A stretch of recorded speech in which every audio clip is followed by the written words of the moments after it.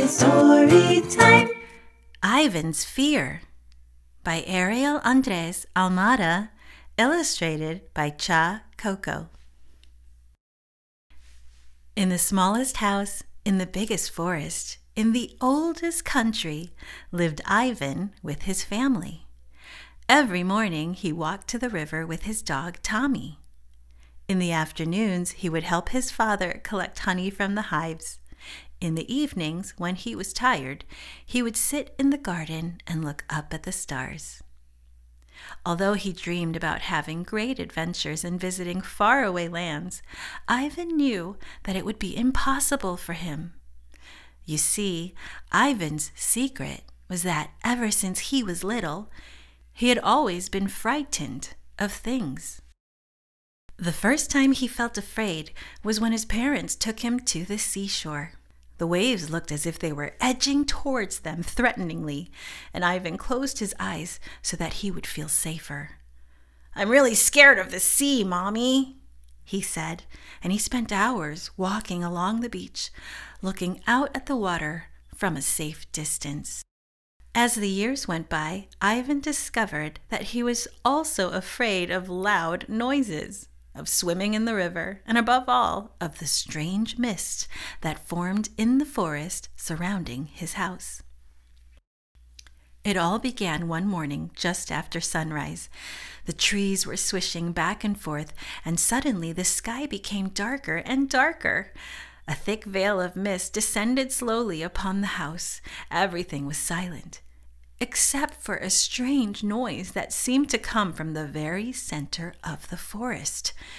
Tommy was barking in the same direction, running around nervously and constantly looking up at his master. "There's something bad in there," Ivan would say quietly when his parents couldn't hear.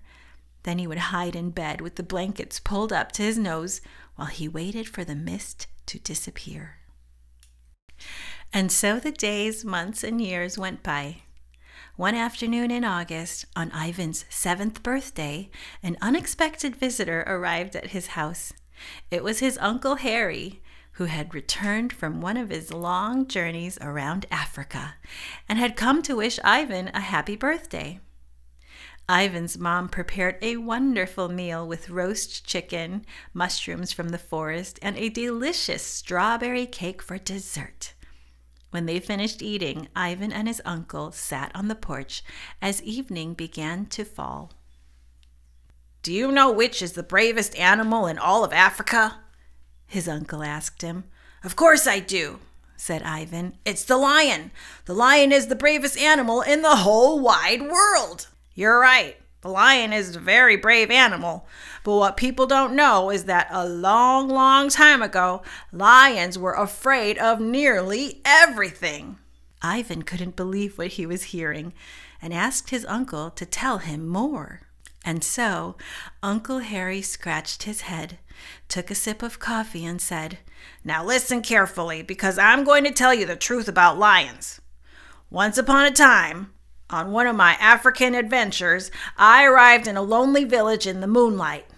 There, I found a medicine man who spent every hour of the day and night investigating the secret of the jungle. He told me that many, many years ago, long before anyone could remember, the lions were the most fearful of all the animals in the jungle. They were scared of the dark, thunder, and even the tiniest creatures. Until one day, something happened quite by surprise.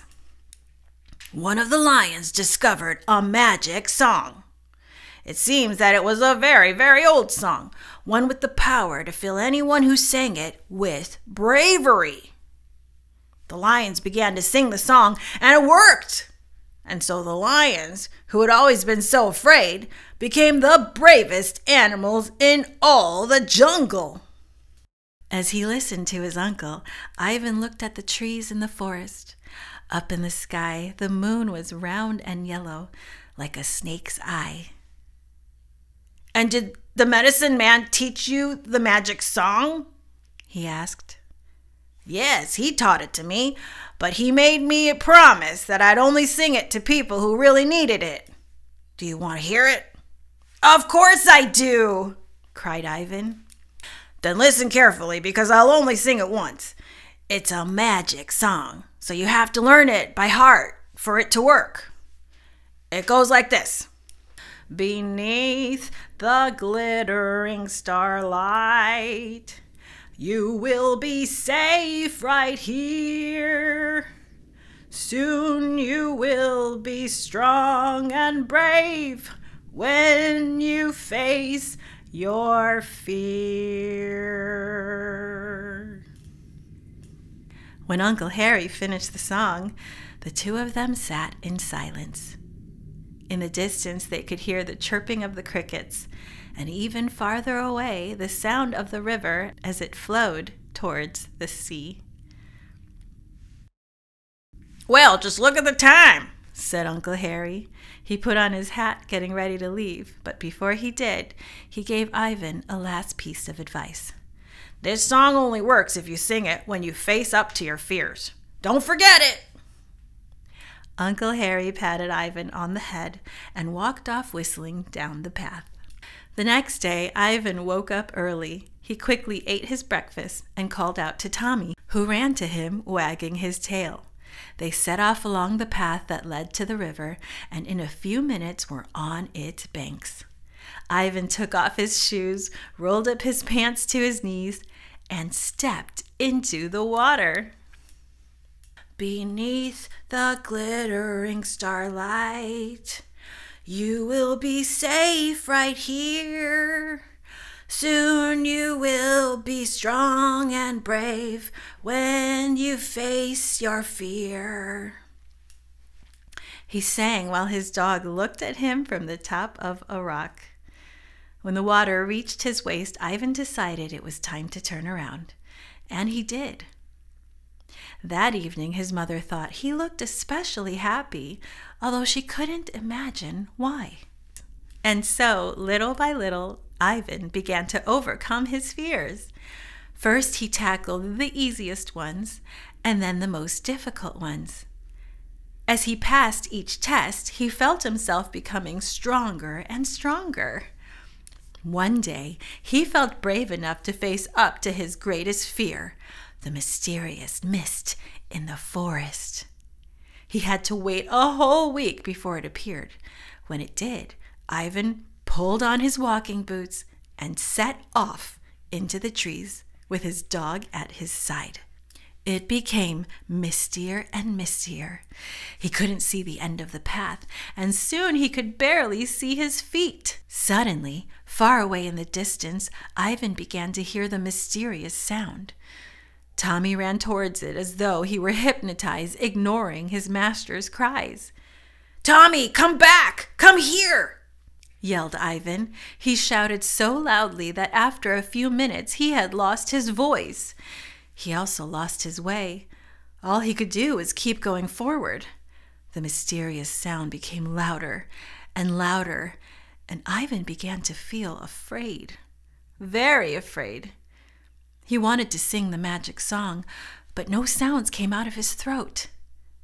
Even so, he clenched his fist and decided to keep going. I have to go on. I have to be brave, all on my own, he whispered over and over again. Where are you going, young man? The trees asked Ivan. I'm going to the very center of the forest. I want to know what's making that strange noise. But don't you know that's dangerous? No one has ever gone there, said the trees, who were just as scared. Ivan ignored them and continued on his way. Farther on, he met a group of squirrels who were running straight at him, escaping from the noise. Where are you going, little boy? asked the squirrels. I'm going to the center of the forest, Ivan answered. But don't you know that's where the mysterious noise comes from? That's why we're running away. But Ivan didn't feel afraid. After a while, the mist began to clear.